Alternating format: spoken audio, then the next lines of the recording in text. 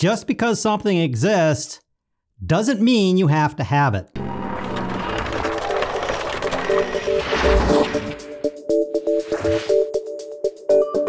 Let's quickly learn something about different video formats and my thoughts as of March 2019. The way it used to be was visual formats were pretty simple for the home consumer. You had TV, it was a smaller rectangle, quite different than you're now used to.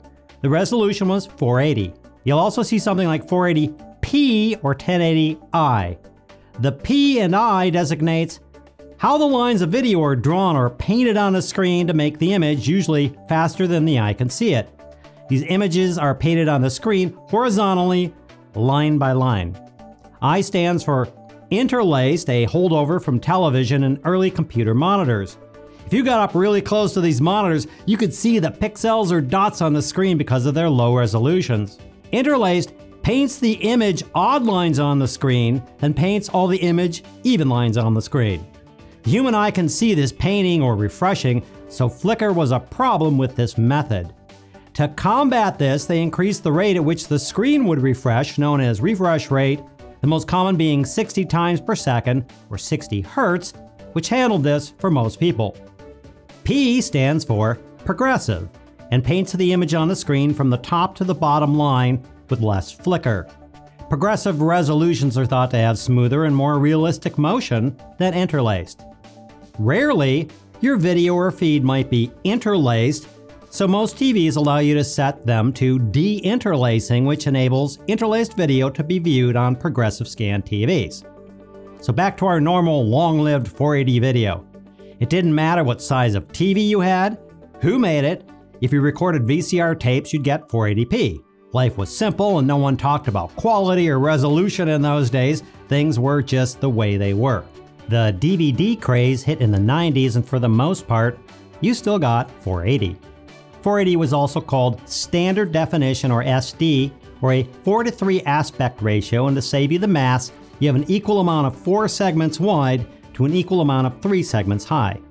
Come forward and we have, ta-da! Introducing the 720 craze, that's 1280 by 720 high, and a new format was introduced that was 16:9, same maths as I just shown, 16 across and 9 down. This was touted as HD, or high definition, and sure, it was absolutely high definition compared to the earlier SD format. New TVs, new recording devices, new cameras, new computer monitors, and getting slammed on YouTube if you weren't with the in crowd posting in 720. Cool, life is good. Until it's not. We come forward to the next, ta-da! Now we've got the 1080 craze. That's 1920 wide by 1080 high, same 16:9 format, same mass, 16 across and 9 down. Now another round of new TVs, new recording devices, new cameras, new computer monitors, and eventually getting slammed on YouTube if you weren't with the in-crowd posting in 1080. Since this gets confused with our 720 resolution, which was labeled HD or high definition, we need a new label, so we call it Full HD to differentiate between the two.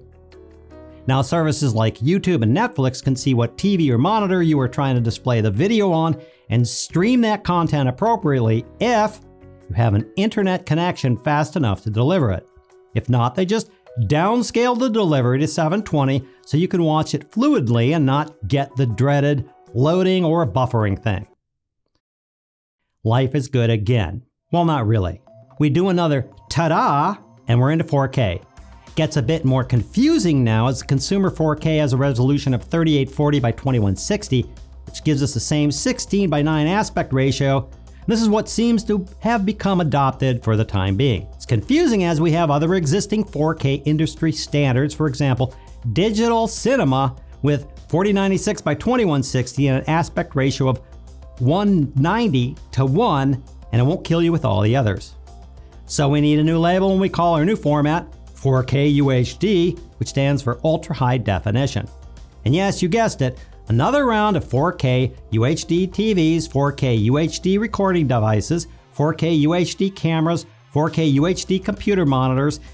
4K UHD is 4 times 1080, so that's a lot of extra stuff that can be packed in, which also allows for a bigger viewing experience without losing the resolution and becoming pixelated.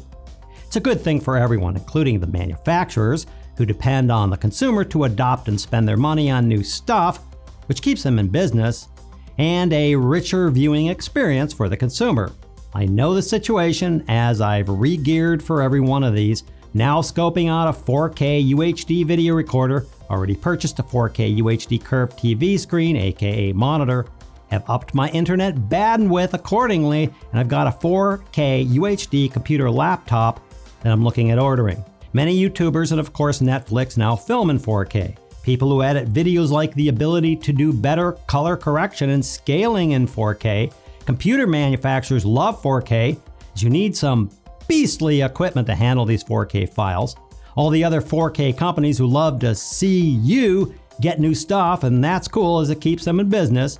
A good thing for jobs, a good thing. It increases what can be done with films and videos by the basic filmmaker, also a good thing. There's all the info on video formats, and I hope you won't be thrown now by these, and the ones on the horizon such as 8K, 12K, and beyond. Now, I said at the beginning I would give you my thoughts as of March 2019, and this is especially aimed at basic filmmakers, those usually one-man band filmmakers and guys and gals shooting videos for YouTube. If you're shooting 720, that's awesome. Keep making videos and don't worry about it. If you're shooting 1080, that's awesome. Keep making videos and don't worry about it. If you're shooting 4K UHD, that's awesome. Keep making videos and don't worry about it. Where your fail is when you get all wrapped up in the latest gear you think you need instead of just making your videos, which really is where 90% of the learning and experience is gained, not by getting the latest gear. I've said this before, and I even have cups and shirts labeled with this. The worst video ever made was the one that wasn't. I hope this helps. Thanks for watching, and we'll see you next time.